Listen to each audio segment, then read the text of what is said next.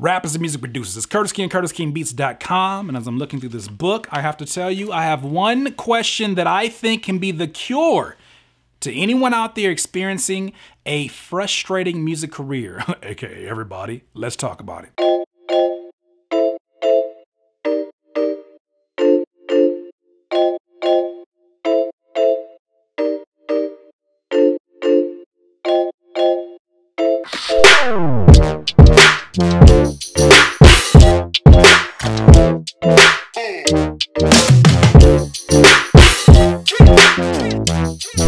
Rappers and music producers, we all get into a freaking rut. We all get to a place, even people who are successful, get to a place where they found success in something and finally got their fingers wrapped around some success in their music. You finally getting some beat sales, you finally got a placement, you finally got a song that started getting traction on your SoundCloud, on your Spotify, you're finally starting to get a streaming check that's a little bit more than rent, whatever it is. You're finally starting to grasp it, but you just not able to push over that particular level. You're frustrated. You're dealing with people within the industry who say they're gonna do things for you and they never show up. You're working with other artists and other producers and not delivering the things that they said they would. The hell is your problem, right? That's the question you're asking. What the hell is a problem? Why can't you be as urgent as I? I have a question that I feel is going to cure this frustration, or at least start to help you cure that music frustration, that music career frustration. What am I expecting? That's it, Curtis. It cannot be that easy. What is my expectation is the question. There's a book that I've been reading that, man, look at the title. It's not about masturbation, I promise you. But there's a section in here where my man's Gary John Bishop speaks the gospel. And he says, talking about in life, your problems don't derail you. Your hidden expectations do. The point here is that expectation of how life should be doesn't do you any good. You're actually more winded by the whack your expectations took than the situation itself. And that's the deal with expectations. They blow things out of proportion and dilute your power to deal with issues effectively and powerfully. When things don't go according to plan, you're not hurt by that particular occurrence. You're hurt by it not meeting your expectations. Disappointment happens every day. If you play cell phone games, you're not gonna win every single cell phone game on your smartphone. That's just not gonna happen. Somebody cuts you off in traffic.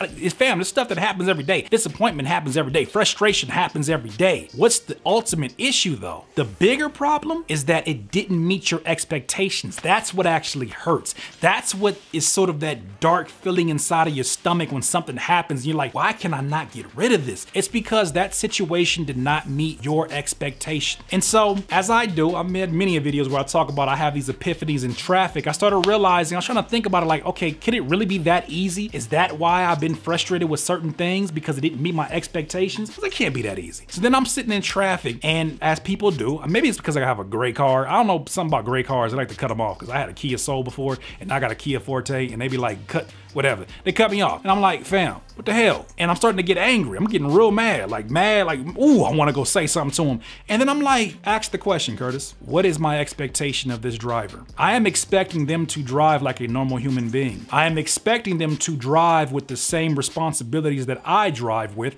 and I'm expecting them to respect my space. Really, Curtis? Is that what you're expecting of that complete stranger? Do you expect everybody in life to do things just like you? Because that's probably an expectation that is not going to be met. And if it's not going to be met, that is going to derail me. As this book says right here, it's going to derail me. And I believe that. And so I started asking questions to myself when I felt myself getting angry about something or getting frustrated or just getting agitated because it's not going according to plan. I started asking myself, what is my expectation? And I'm telling you, ask the same question when you're dealing with these situations. This rapper said that he was gonna pay me on Friday and I have to have that money because I need it for rent. And he said he's gonna pay me on Friday. So he's gonna send it to my PayPal. I gave him all the information and now I'm texting him and he's not hitting me back. What was your expectation of that rapper? That he would handle business in a responsible way, that he would handle business in the same way that you would. As you start to say these things, you realize how ridiculous, I hope you do, how ridiculous that that expectation is of every single human being.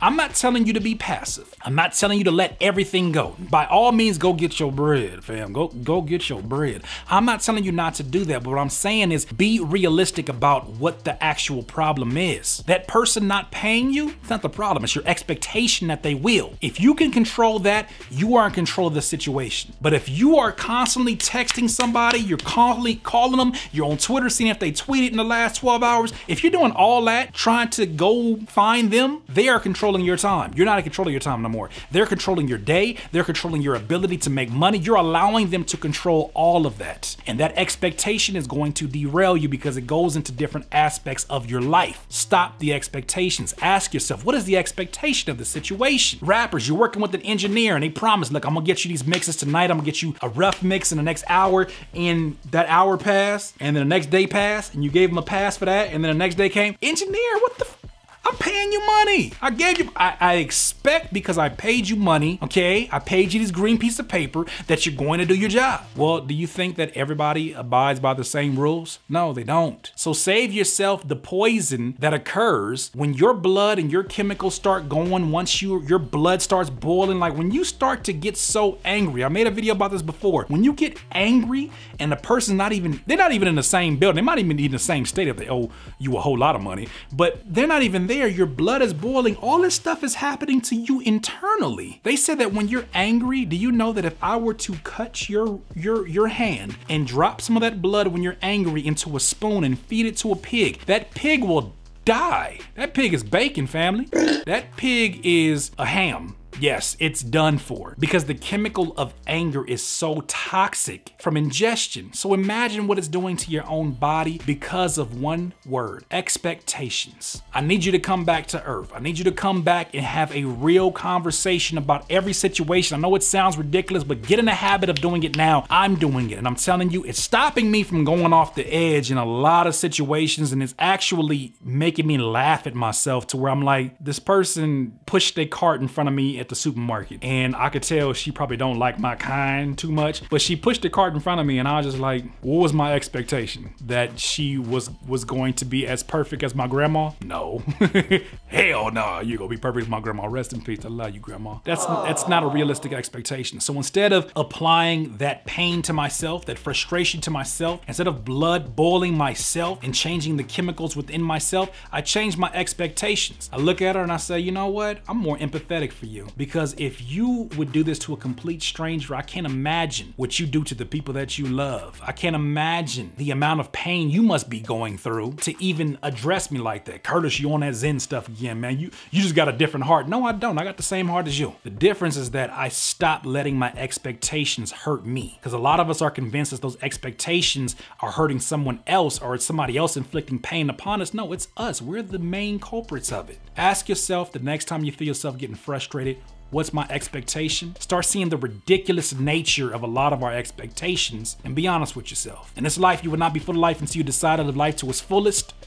Curtis King, the leading voice of the online music producer and rapper community. Don't at me. Peace.